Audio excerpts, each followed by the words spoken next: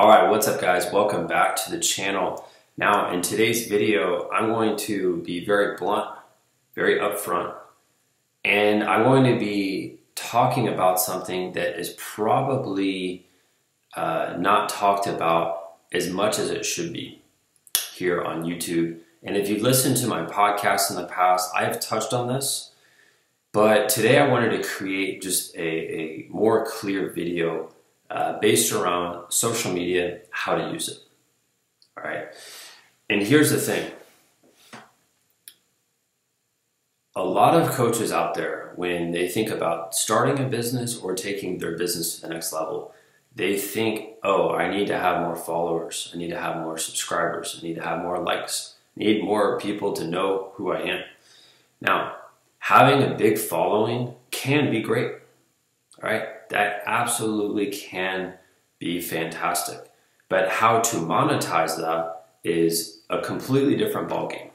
All right. It's like watching the skinny freshmen in high school, all right, who don't have a clue about what they're doing versus the varsity team who has all the experience, right?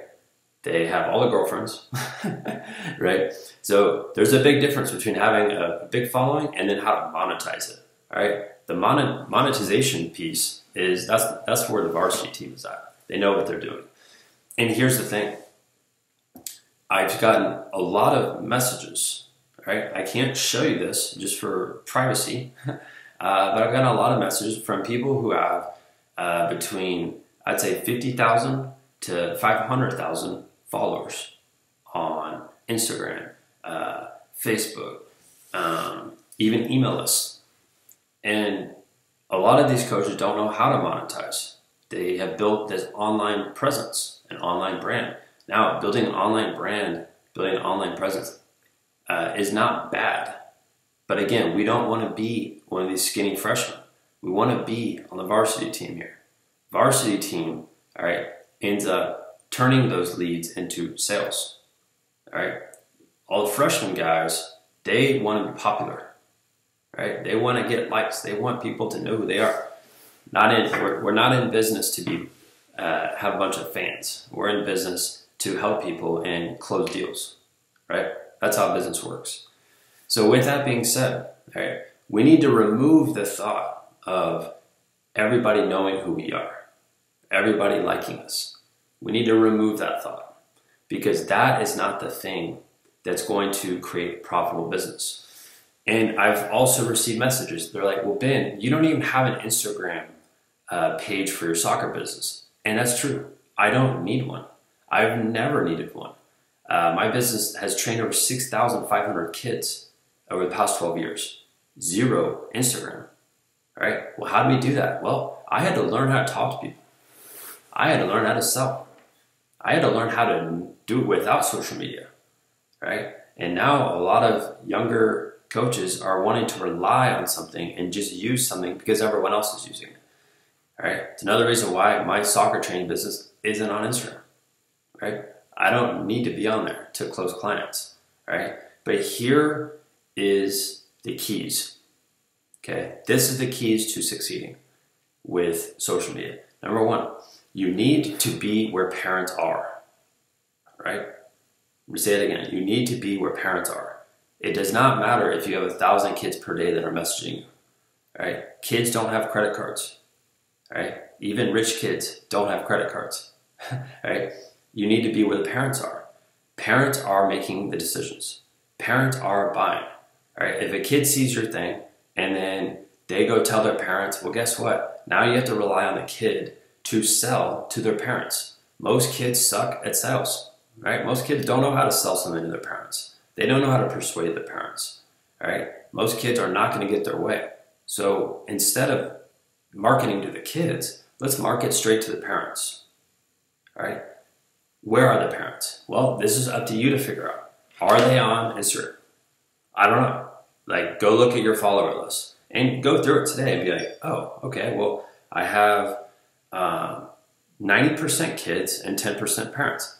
Okay? All you have to do is click on your followers and go look at that. Same thing with your email list. Go look at it.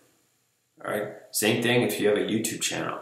or if you have a Facebook, like a page that people like on there, who is watching what you do and who do you need to market to, right? Because right now you could be marketing towards kids and you're wondering why it's not working. Well, it's not working because you're marketing to people who don't have the means to pay you. They don't have the means to make decisions to pay you, right? So now we need to look at it and be like, all right, we're not marketing to kids and we're marketing to parents. So where are these parents, all right? I've found a lot of success in the past using Facebook. I've found a lot of success using emails. Like right now, right, just to show you, I have 3 different email lists. One for my local training business, one for my online soccer company, and one for coaches that are coming in from this channel, right? 3 different lists. I hit those lists at least 3 times a week each with different offers. But guess what? I'm marketing towards the person who can make the buying decision. This is why email, in my opinion, is king. And when you collect data, now you have a way of reaching them via email as much as you want. If you're reaching a bunch of kids as much as you want per day and it's not getting you anywhere, guess what? You need to change. You need to change, right? And don't get caught up with the people on Instagram who have these huge followings. A lot of those dudes are broke as a joke. I know it. Like, and I don't care saying that because I've talked to a lot of them. There's a lot of people that you probably have seen yourself. You're like, wow, they have so many followers. The only way they're making money is through like branded deals. They're not making money through their clients. They don't have clients. They don't know how to get clients. That's why a lot of them have come to me and asked me, right? So here's the thing. First, let's remove the thought of you need to be huge on social media. It's not true. Some of my most successful coaches I'm helping right now, you wouldn't even know who they are. They don't even leave a footprint online. Like 0. What they focus on is their email list, right? So don't need to be big on social media. It's number 1. The second thing is we don't need to be selling to kids anymore, all right? Let's stop doing that. We need to be in front of parents. So where are the parents? And how can we get the parents onto an email list? How can we get the person who's making the buying decision on your email list so you can talk to them directly there? They are consuming something that you are talking about, right? Now, if you have any questions about that, you're like, all right, this makes sense, right? My strategy has not been working in the past and I need to pivot. If you have any questions, text me, right? If you live in America, text me. If you don't live in America, shoot me an email, okay? Because if you text me and you don't live in the US, it's not going to get through to me. But if you live in the US, text me. It's 210-960-5771. And if you're tired of struggling with social media, reach out to me, right? I can help you with that. We have helped a lot of coaches who have repositioned what they do on social media, and they're making a lot of sales now because they're getting in front of the right person. They're not caring if they have 100,000 people who like their page. They want to help clients and they want to get clients. That's it. All right. Any questions for me? All right. Text me. I'm going to be here. I'm available. Me and the cowboy. All right. We're going to roll with you. We're going to help you out. All right. That's it. I'll see you later.